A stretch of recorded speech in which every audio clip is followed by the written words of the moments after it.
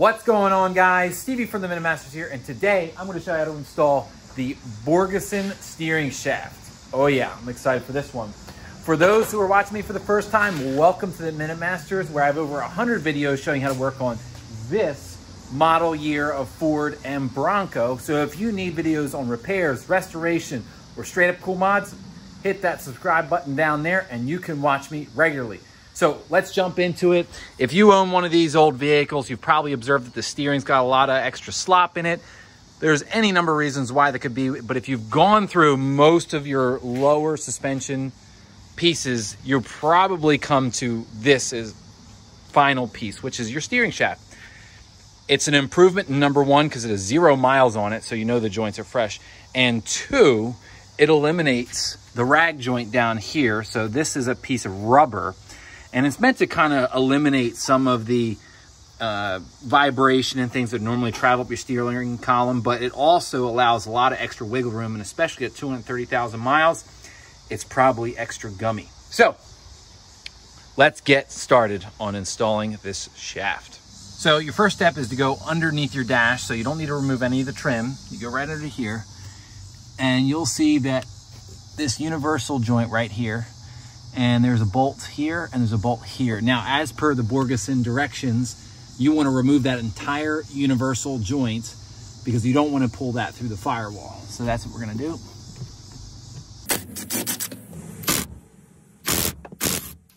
All right, so with your bolts out, you're just going to reach up here. And again, as usual, I'm one-handed, and we're going to work it out. So there we go. One end off. And then I'm going to see if I can get this other. There we go. So just that easy. And then you can just push your drive shaft through the firewall, and we'll pull it the rest of the way out the other side. So here we are. We're on the engine bay side of the drive shaft. And where I left off, we had about this much sticking through the firewall. I pushed the remainder through, but because it is boot, you know, we can't see the end, but you can definitely tell it's loose and on this side. So at this point, we have to unbolt it from the steering box. So this nut that I'm queued up on is what holds it onto, as you can see at the end of my fingertip there, those splines. So let's unbolt that. Okay, so we're unbolted. At this point, we should be able to pull it right off. All right, so with the bolt all the way out, you should just be able to pull it right off like that. And then we should be able to kind of slide this up. There we go. Forward. And work it out. There we go. So there's our stock steering shaft. Okay. And let's put our Borgeson right next to it. And probably the first thing that should stand out to you is how much larger the Borgeson is. I should say longer. And that's because they make it extra long so that we can cut it down to fit the right size. So that leads us to our next part, which is how to size this puppy up. All right, so I have my 2 steering shafts here. I moved my operation inside because of some obnoxious cicadas. Anyway, so we have our 2 steering shafts. The Borgeson one is too long, because this is fully collapsed and this one isn't, and a steering shaft should be able to collapse because in the event of an accident, you don't want a solid steel rod impacting the driver, which is what happened. You want it to collapse and save your driver. So the easiest way to figure out how far you need to cut this outer sleeve, which is what Borgeson recommends, just collapse your stock shaft all the way down. Okay, that's your best indicator. That's what you want to try to imitate. So I took the liberty of loosening this and removing it. It's just basically 2 nuts that are around these set screws. The set screws are held in by a 5/32 L key.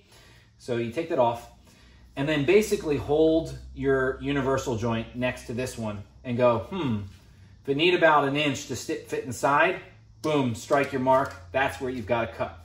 Now you'll notice I have a slight dilemma. This shaft has this steel sleeve. Now, I believe that's the vibration dampener sleeve. You can actually knock it with a hammer and you can knock it down the shaft. So I knocked it down about 1 inch. And basically, this is where I figure I'll put my universal joint right there, pretty much next to it, okay? And here's the stock steering shaft. So just extending it about 3/4 of an inch, I'm at the same length, okay? So problem solved. I'm gonna go cut this outer steel shaft right here, drill a new hole in it, okay? So that the set pin can go through, and then we can install it in the truck. So before I start installing it, I just wanted to bring you back so you can see I have cut the Borgeson down. So now it's about the right length that you'd want it if it's collapsed. So let's install this bad boy. All right, so we're here in the engine bay, and I've taken the liberty of putting the shaft down in here, okay? And we're gonna wanna fish it through the firewall, through this rubber boot. So you just have to line them up, put it right in there, nice and easy. All right, and then you're just gonna leave it there just like that. And we're gonna go to the other side, and we attach that side first, and then we come back and attach the engine bay side. So here we are, we're back under the dash where we're gonna hook up our new universal joint. So according to the Borgeson directions, you're gonna want to hook it onto the steering column first, then the shaft. So same thing, you're gonna wanna back off those nuts that are on there and these set screws, and then you're just gonna put this sucker on here. So let's line this up. Okay, so we've got that one on there, and I'm just gonna orient that a little ahead of time. And it's gonna take the 5/32 L key. So 1,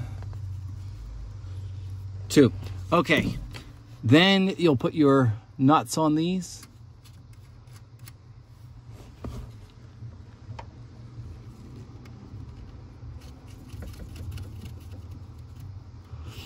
And then aside from a little tightening, you're all ready to go there, which I can do the tightening after I show you guys do this. So then we'll slide on our shaft. Okay, and then let's get this first one all the way through here until it stops. All right, full stop there. And full stop there. All right, so I'm just gonna tighten these up so they're nice and snug, and we'll go to the engine bay side and we'll hook up that end. All right, so we're back down here in the engine bay again. Here's the other end of our steering shaft. So you notice there's splines on the steering gearbox and there's splines at the end of the shaft. So you really can't get them messed up. So you're basically gonna pull your shaft forward and you're gonna line it up with the splines there, kind of wiggle it on. Just gonna check to see where the steering wheel is, still good. And just gonna wiggle it. Okay, so that's a little far. See how where the splines are right there? You don't want those sticking too far past, so you kind of want that even middle spot right there. All right, and that's it. So we're just gonna tighten up this set screw here and this bolt, and we are good to go for a test drive. All right, so the moment you've all been waiting for, the test drive. So just cruising around the neighborhood like I normally do, and I will tell you right off the bat, the first thing you feel is how precise your steering is. I think before you got used to driving one of these OBS Fords, and you know, there's always kind of the side to side, and there's still a little bit of that, but I feel like as I'm turning, I know exactly where I am in the clock, so as to put it. So if you're clocking your wheel, I know where I'm at, where before it was very like, oh, I think I'm going in that direction, I think I'm part of the way through my turn, you know, there's just that much kind of looseness in it. But this is very precise. I feel like there's actual engineer precision made gears steering this truck now, and I'm telling you, it's very, very nice. I feel like the truck stays nice and straight. I've got my steering wheel lined up very nicely. One thing you may notice when you go do this test drive is, depending on how you put the steering shaft onto the, or I say the universal joint onto the steering gearbox, your steering wheel may be a little cocked weird in here when you go to drive. All you do, simply go under the hood, undo the universal joint, put it right back on, and you know, clock it whichever direction you need to straighten the wheel up, and you'll be good to go. So there you are, guys. That is how you install the Borgeson steering shaft. I really hope you enjoy this video and you give this a try, because there's nothing more than making these trucks feel like new, if not better than new. So that's all for me, guys. hit the subscribe icon over here. Check out some of the other videos. I'm Stevie from the Minute Masters. Thanks for watching.